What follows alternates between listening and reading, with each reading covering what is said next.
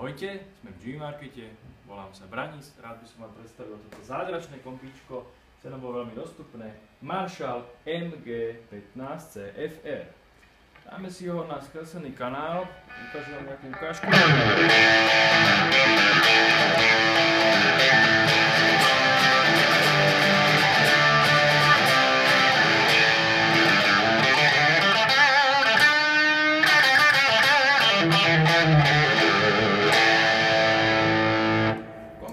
Je dvojkanálové. Čo to znamená? Týmto gombíkom Channel si môžem prepínať čistý zvuk, clean, ovládam volume, ovládam basy, stredy, výšky a reverb.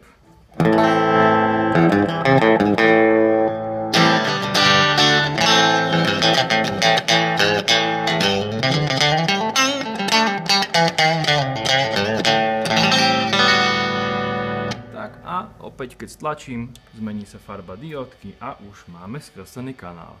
Treba si dať trošičku tiššie, aby sme mali vyvážené obe hlasitosti.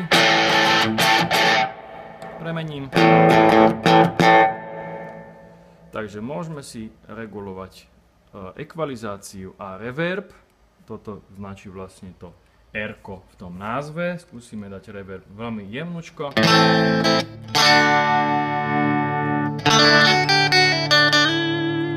Na polovičku.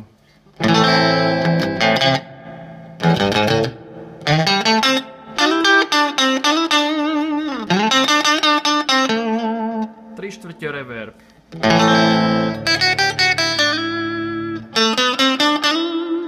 A úplná chodba, takzvaná.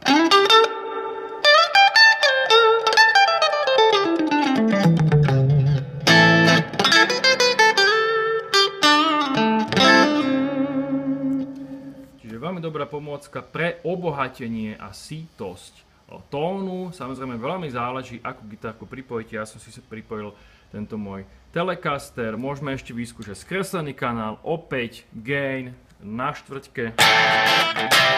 Čiže nejaké doprovody do nejakých domácich štúdií.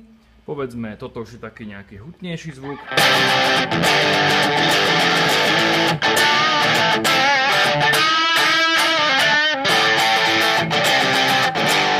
Gain dáme na 3/4.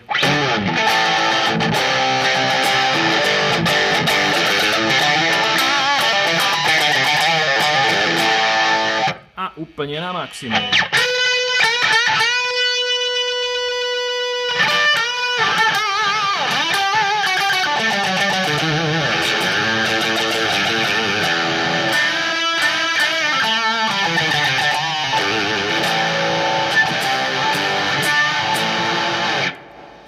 Veľmi šťavnatý sound, veľmi dobre, rýchlo reagujúci. Ja som použil takýto krátky 3-metrový kábel. I na tom veľmi záleží, aký bude výsledný efekt u tohto Marshalliku. Kde by som ho použil? Použil by som ho v domácich štúdiách pre tých, ktorí by si chceli zachovať skutočne marshallácky sound. Poctivý, pohľad by som sa z umiestnením mikrofónu, samozrejme. Nastavenie gain, volume, je to na vás. Ešte by som ho použil možno pre nejaké akustické záležitosti, myslím tým, ak hráte s nejakým akustickým gitaristom, možno s nejakým bubeníkom na kachone, je ešte stále dobré. Ak by sme použili takúto veľkú zostavu bubenícku, už by to bolo horšie s tým počutím toho kombička, obzvlášť keď je na koncerte bubeník od 2,5 metra. Potenciálne by sa to dalo riešiť tak, že si dáte kombičko na stojan a samozrejme ešte ho nazvučíte, je to všetko možné, ešte vám niečo zahrajem na čistom kanáliku.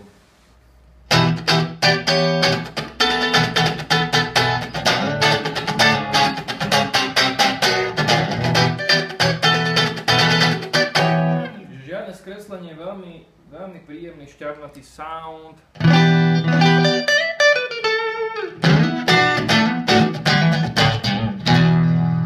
Skúsime dať všetko na stred tejto ekvalizácie. Reverb som úplne nechal vypnutý.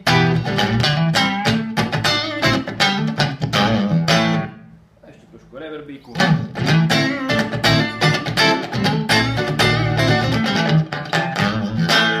Na domáce cvičenie je úplne skvelá vecička. Je to ľahunké, výstup na slúchadlá, to znamená možnosť cvičiť aj večer.